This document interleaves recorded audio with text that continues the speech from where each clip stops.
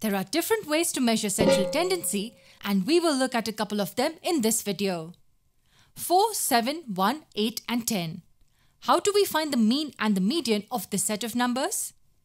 We have seen that the mean equals the sum of values divided by the number of values. Sum of these 5 values divided by the number of values in the set.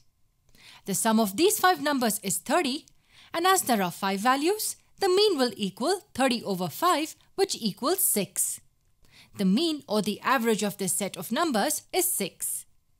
To find the median, we arrange the terms in ascending order. We write them as 1, 4, 7, 8 and 10. And after arranging it in the ascending order, the median is simply the value that lies exactly in the middle. It's 7. It has 2 values on its left and 2 on its right. 7 is the median of this set of numbers. It's different from the mean, but both values pretty much give us the central value of this set of numbers. But why do we need the median? Isn't mean enough? Let's take an example to understand why we need the median. Assume you have a group of people at home and you wish to play a TV channel which will have the maximum number of people entertained. The ages of the people are 8, 6, 6, 10 and 85 years respectively. To entertain maximum people, you decide to find a central value of the ages listed here. You decide to find the mean age. Arithmetic mean is the sum of values divided by the number of values.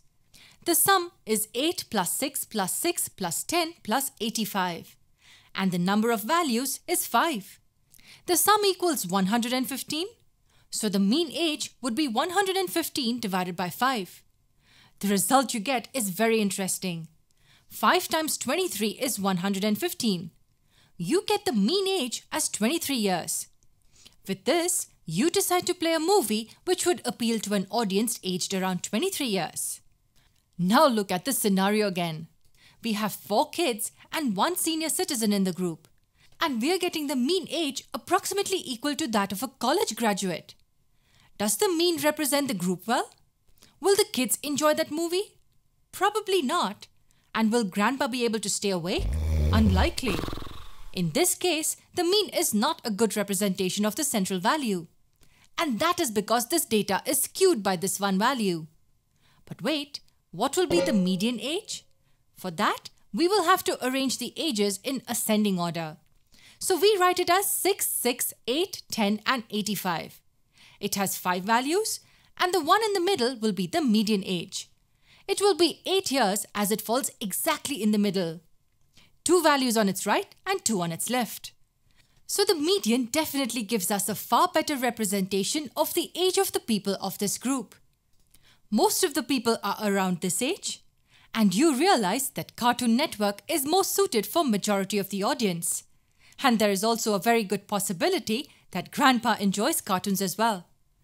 This was one of the examples in which the median made more sense. Next, we will understand what skewness means.